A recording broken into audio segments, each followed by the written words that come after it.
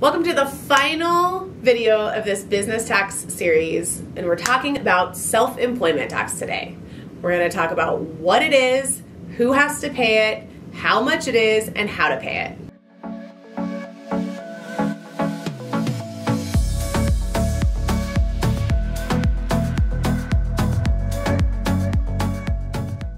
What is self-employment tax? Self-employment tax is the tax that you pay on your net profit from your business, from typically your Schedule C or your partnership. It's essentially the replacement of the payroll taxes you'd pay if you were a W-2 employee for someone else. Next, how much is self-employment tax? Self-employment tax is going to be 15.3% of your net business income. So again, it is a percentage of profit. Of that 15.3%, 12.4 is going to be your Social Security and 2.9 is going to be your Medicare. If you watched my payroll tax video, which I think was part 1 of this series, we talked all about payroll and FICA and Medicare and Social Security. Self-employment tax essentially is just that. It's that for self-employed business owners.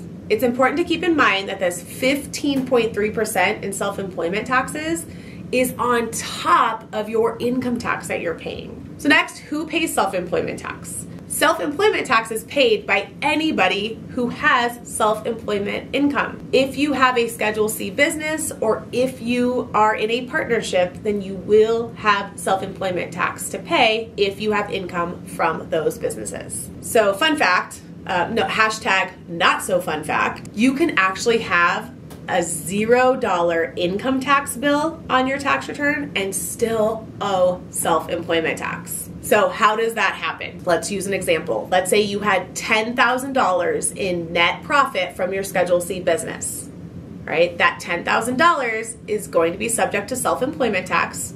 So you're going to owe $1,530, it's 15.3%, of self-employment tax on that $10,000 of Schedule C self-employment income. But then, you get that standard deduction, right? You get a standard deduction of $12,400. So that standard deduction is going to bring your taxable income down to 0, so you won't owe any income tax on it. Yay! But you still owe that darn self-employment tax. So finally, we want to talk about how you pay your self-employment taxes. So your self-employment taxes, you guys, are actually paid in the exact same way you pay your income taxes.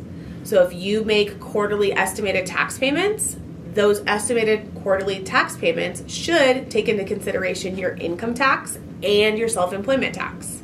If you don't end up making those quarterly estimated payments, then when you file your 1040, that's when you'll end up paying your self-employment tax. We, of course, always recommend those quarterly estimated tax payments, you guys, because by making those throughout the year, not only do you help your cash flow for your business and your personal, bank accounts, but you can actually avoid what's called an underpayment penalty that you're going to be assessed if you wait until April 15th. And you guys, although you can make these payments by mail, you can write a check and print out a payment voucher and stick it in an envelope and mail it off using the postal system. I don't recommend that.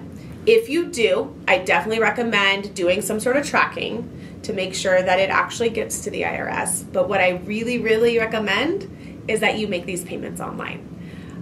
You can go to irs.gov to make your federal payments, and then I said Colorado, but not all of you are in Colorado.